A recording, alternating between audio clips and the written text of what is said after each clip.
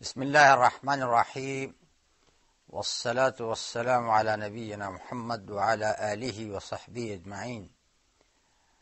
Dear viewers in Islam, Assalamu alaikum wa rahmatullahi wa barakatuh.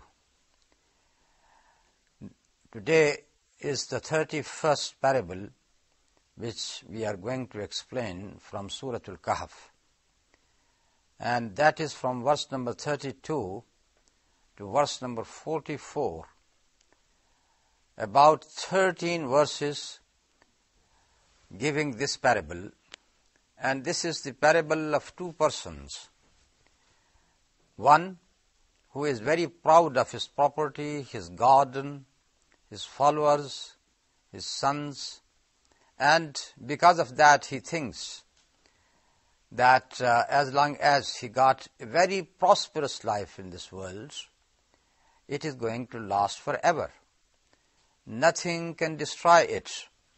And that is the very same concept about wealth and following which led him to say that I don't think the day of resurrection is going to happen.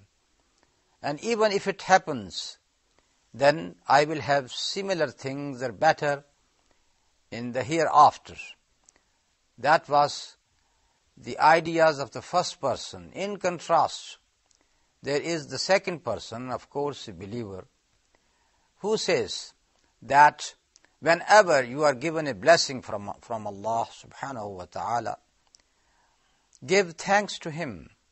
Always say that whatever Allah subhanahu wa ta'ala willed, that what comes to me.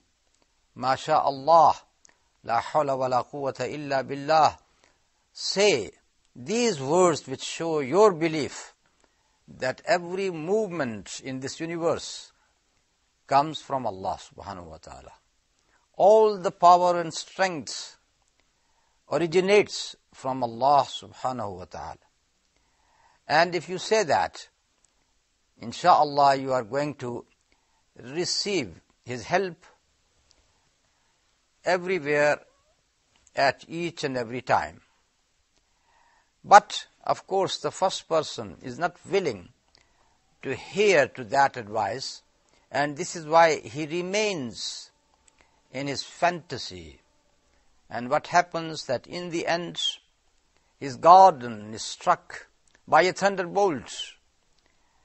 Within a little time, it is destroyed completely. And then he has to give his remorse, and he has to show his regret by saying that I wish I could have not committed shirk at all. Now that is the parable in essence, but we have to take these 13 verses one after the other. أعوذ بالله من الشيطان الرجيم واضرب لهم مثل الرجلين جعلنا لأحدهما جنتين من أعناب وحففناهما بنخل وجعلنا بينهما زرعا. Set forth to them the parable of two men. For one of them we provided 2 gardens of grapevines and surrounded them with date palms. In between the two we placed corn fields. كلتا الجنتين آتت أكلها ولم تظلم منه شيئا وفجرنا خلالهما نهرا. Each of those gardens brought forth its produce and failed not in the least therein. In the midst of them we caused a river to flow. وَكَانَ لَهُ ثَمَرٌ فَقَالَ لِصَاحِبِهِ وَهُوَ يُحَاوِرُهُ أَنَا أَكْثَرُ مِنكَ مَالًا وَأَعَزُّ نَفَرًا. Abundant was the produce this man had. He said to his companion, in the course of a mutual argument, more wealth have I than you, and more honor and power in my following of men. That ayah which gives a clue why the people live in vanity and fantasy. Because of two things, that they are proud of their wealth and proud of their following. And they think because of these two things, they are the masters of their destiny. And that is not the case. The master is always Allah subhanahu wa ta'ala. وَدَخَلَ جَنَّتَهُ وَهُوَ ظَالِمٌ لِنَفْسِهِ قَالَ مَا أَظُنُّ أَن تَبِيدَ هَذِهِ أَبَدًا. He went into his garden in a state of mind, unjust to his soul. He said, I deem not that this will ever perish. That was his argument. Because when he was doing wrong to himself, وَهُوَ ظَالِمٌ لِنَفْسِهِ. And we have said before that zulm, that applies to all the sins, including the major one, which is to associate deities with Allah subhanahu wa ta'ala, which is known as shirk.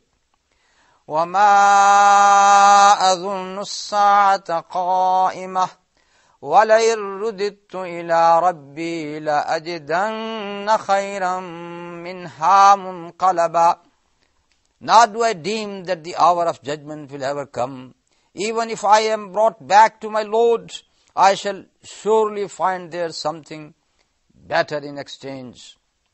So that person does not believe in the last hour. وَمَا أَظُنُّ السَّاعَةَ قَائِمَةً. And he got doubt about it. So this is not the case of a Muslim.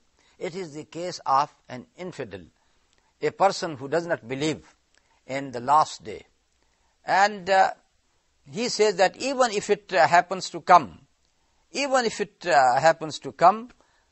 says that I believe that Allah is going to give me more there. قال له صاحبه وهو يحاوره أكفرت بالذي خلقك من تراب ثم من نطفة ثم سواك رجلا.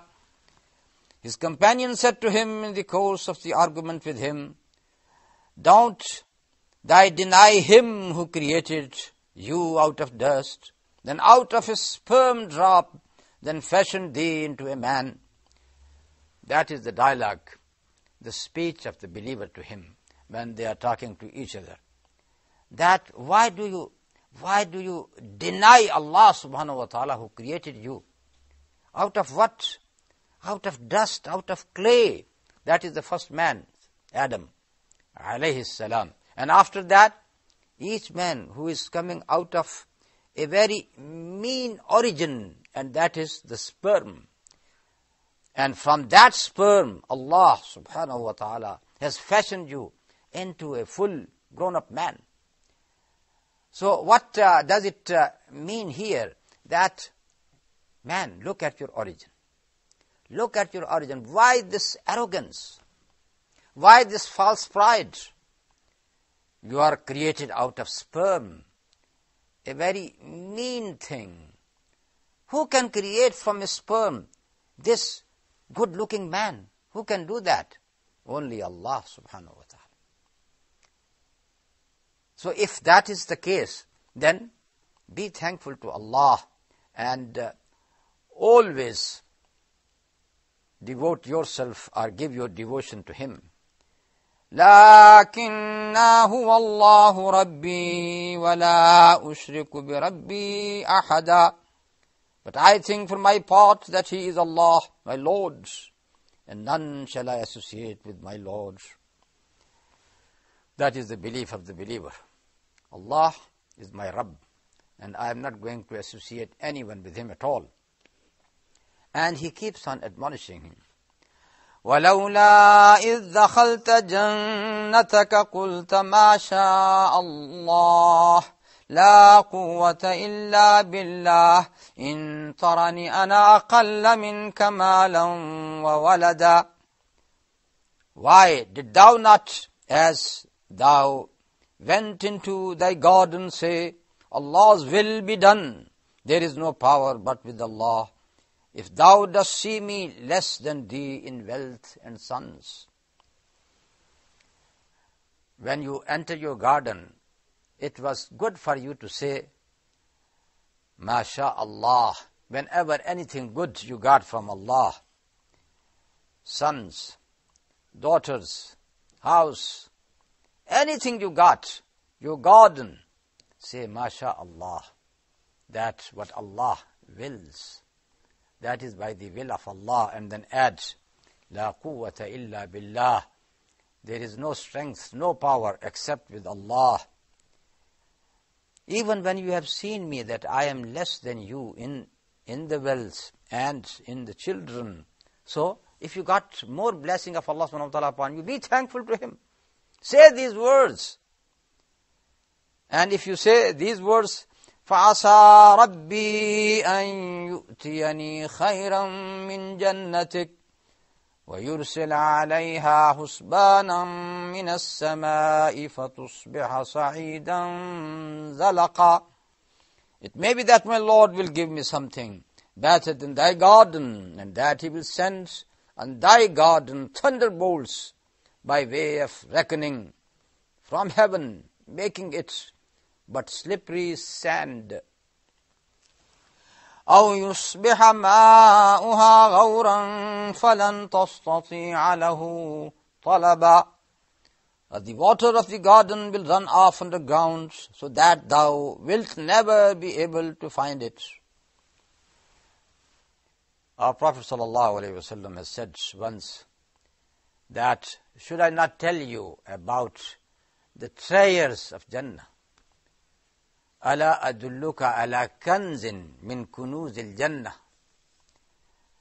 And then he said, that treasure is to say, لَا حَوْلَ وَلَا قُوَّةَ إِلَّا بِاللَّهِ. There is no movement, even when I move my hands, even when I walk, even when I do anything, that is by the power from Allah. La hawla wa la quwwata illa billah. And in the very same way, he said that ask for Jannah, ask for paradise. And the ground of paradise is very pure and very beautiful. And it wants some growth there. You have to plant something there. And when he was asked what was the plant, he said, La hawla wa la quwwata illa billah. Anyhow, we were not able to come to the end of this parable, but as we have said in the beginning, the person who does not believe in Allah and does shirk with Allah subhanahu wa ta'ala, he is going to receive destruction completely. وصلى الله تعالى على نبينا محمد وعلى آله وصحبه أجمعين والسلام عليكم ورحمة الله وبركاته.